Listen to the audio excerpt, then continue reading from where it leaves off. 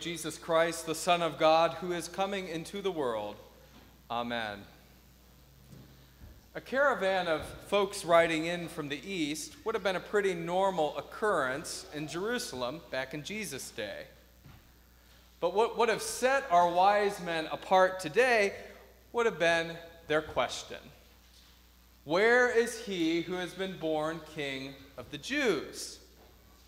You see, everyone knew that Herod wasn't born King of the Jews. He had been appointed by the emperor. So he was hardly a Jew, and he wasn't really a king. So either the Magi were deeply confused, or something really bad was about to happen. These guys are toast. Everyone must have thought as they ushered him through the streets to Herod's palace. And then the Magi, with smiling faces, would have posed their question to Herod. Where's he who has been born King of the Jews? And then you can probably picture Herod laughing a little bit, looking around his throne room and asking, do I look like I was born yesterday? And then the weight of the words would have finally hit him. There's someone else who has been born King of the Jews, born and not appointed. So then his gears start turning, and Herod has to eliminate the threat. So he attempts to coerce the wise men into becoming pawns in his game of political power. But little does Herod know that these unwitting magi have already been captured and made characters in a grander game, a more intense battle, and a much more beautiful story. By causing the star to appear to the Magi and setting them on the path to Judea, God led the Magi into the role he had written for them from before the foundations of the world. It wasn't just a chance occurrence that these Magi saw the star and decided to follow it. God had always intended for them to come and worship at the feet of Jesus. But the Magi themselves probably didn't even realize this about their mission. What little bit they had known about it had to be revealed to them. And that's what an epiphany is, right? It's a revelation of some great truth, something that on our own we wouldn't have been able to understand. Instead, epiphanies have to be given to us. And usually they happen again and again, right? They come in waves. When we think we've grasped a concept or think we've understood why something happened, then another thing is revealed to us that changes the way we see the whole situation. So the Magi might have thought they understood what was going on. Maybe they thought they were fulfilling some ancient duty to honor new kings, maybe something their band of sages had done for generations. Or maybe curiosity dragged them along the king's highway to figure out this phenomenon of the star. Or maybe they were just seeking adventure, trying to sort out a midlife crisis, or just trying to settle some uneasiness in their souls. No matter what the wise men thought or hoped they were doing, God had revealed only one thing to them, one task. And when they arrive in Jerusalem, their mouths confess what that one task is. They have come to worship the newborn king. They have come to worship Jesus. And this one task, this task that worship is what we are to do, that I think is one of the great revelations in the epiphany of our Lord. It's not just that the Gentiles are brought into the story of salvation.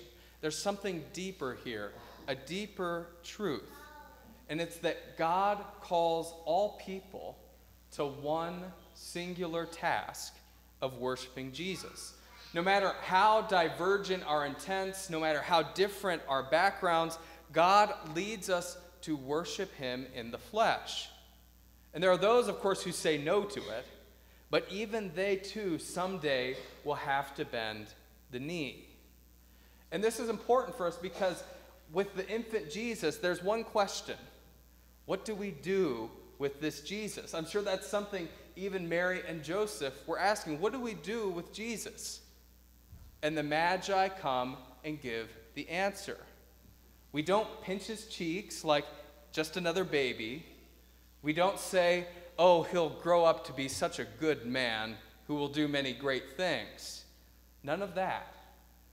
We, like the Magi, bend our knee with fellow believers and worship Jesus, who is true God and true man. Isaiah captures this beautifully in our Old Testament reading. In the midst of darkness, the light of God's glory rises and shines, and all people are drawn to it. Nations shall come to your light, and kings to the brightness of your rising, Isaiah writes. Then you shall see and be radiant. Your heart shall thrill and exult. This is the joy that comes in worship of God. All people are brought together in this one glorious multitude, and they move together to the baby sitting on Mary's lap. They're brought from countless places, countless backgrounds, and they're all set on one new journey. And so the light shines, and they make it their goal to enter into the presence of that light. The thing is, a task like this, a task like worship, requires that God moves first. God is the one who must first be born King of the Jews. God is the one who has to first place his star in the sky. God must first set us on the path to his presence.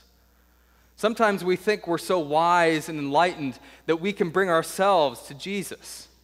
But that's not even remotely possible. If we tried to bring ourselves to Jesus, we'd end up like the Magi, wandering confused into Herod's court and looking for him in all the places where he certainly is not. But instead, God gives us his star, the shining light that leads us to where he is present. And he's present not in the palaces of kings, but in the simple house where the Holy Family dwells. And so he leads us here to this house to worship and adore him. We do have to understand, though, what that worship looks like. When it comes to the Magi, and we think about their worship, we usually tie it to their gifts, right? Their gold and frankincense and myrrh. But their worship doesn't center on their gifts. Pay close attention to how it's written. The Magi went into the house, they saw the child with Mary his mother, and they fell down and worshiped him. And then there's this energy and devotion to this worship. They're literally prostrating themselves, falling on their faces at the feet of Jesus. And then once the worship is complete, then they open their treasures and offer gifts of gold, frankincense, and myrrh. It's almost like the gifts are an afterthought.